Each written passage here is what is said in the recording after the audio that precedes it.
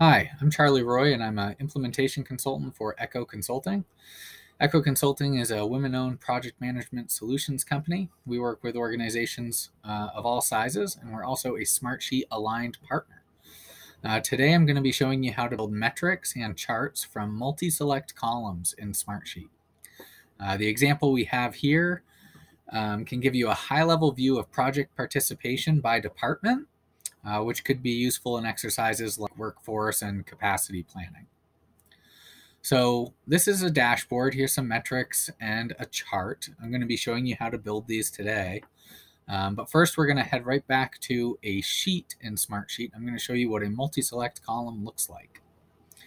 So this is a project intake sheet, just a sample I have here. And this column, departments with stakeholders, is an example of a multi-select column.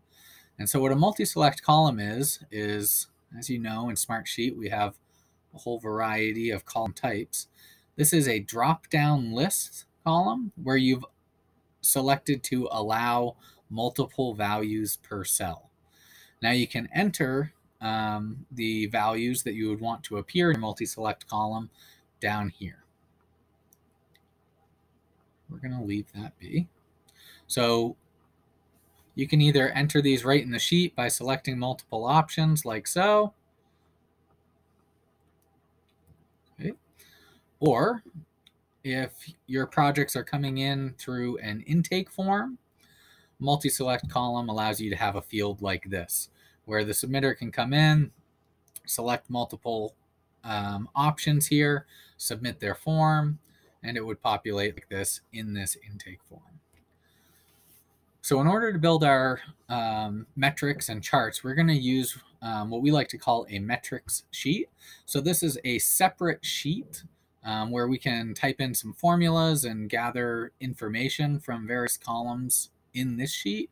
And we can organize the data in a way that works well to build these metrics and charts. So we're going to go, I've already built out a metric sheet here. As you can see, I've put in some headers for the table for these columns and rows.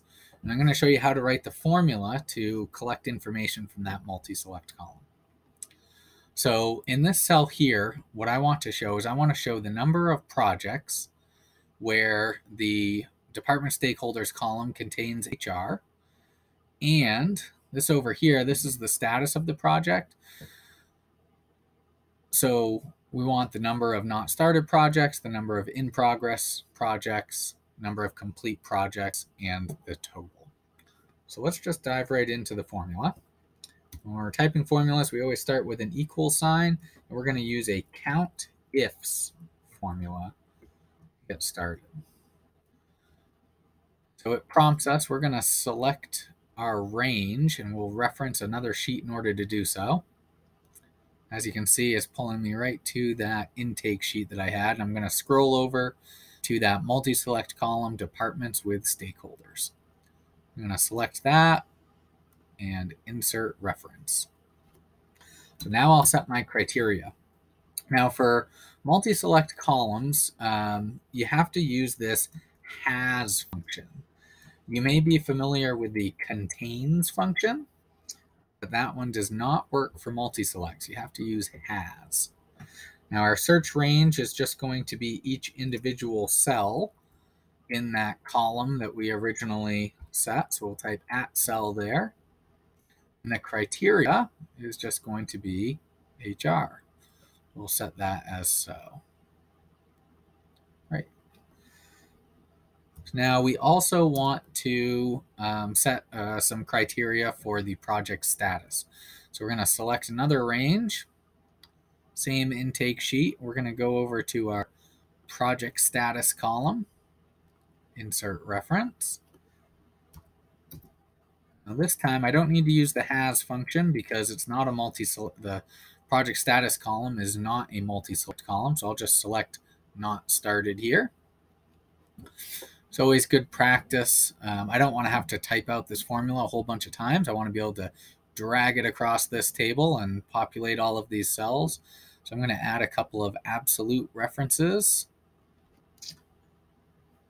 That's denoted with the $sign. So I'm making This reference, the blue one here, making it so it's always in row number 1.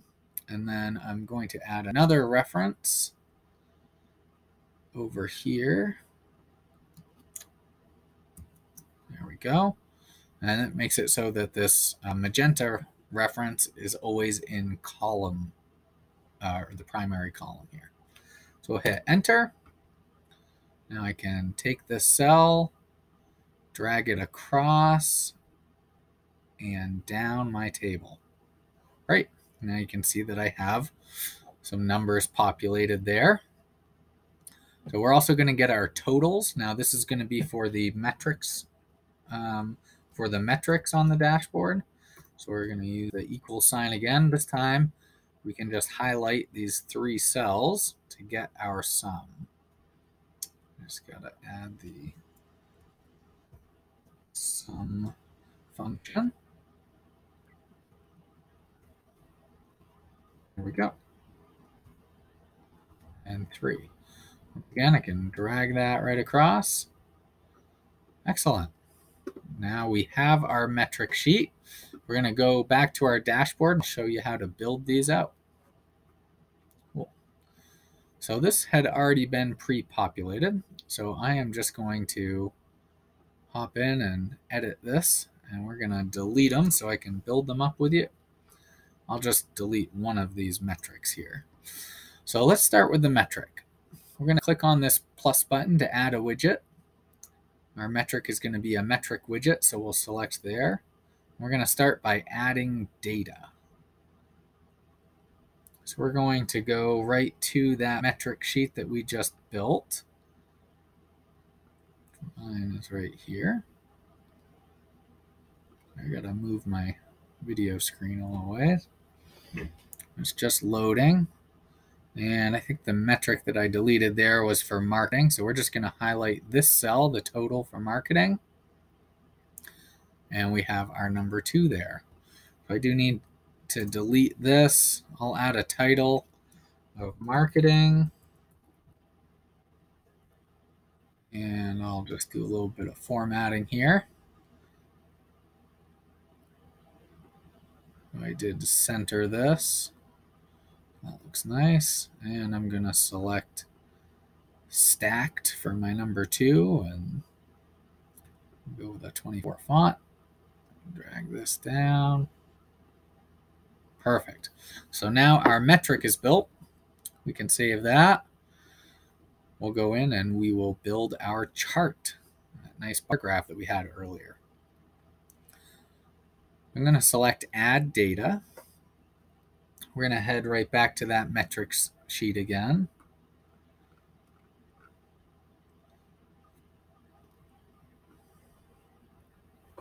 Just loading. So now we're going to select that entire table. So that includes the titles for the columns and rows. And select OK. Now Smartsheet tends to default to a column chart type. So we are going to change that to a stacked bar. All right. So as you notice, this is looking a little bit different than what we had before.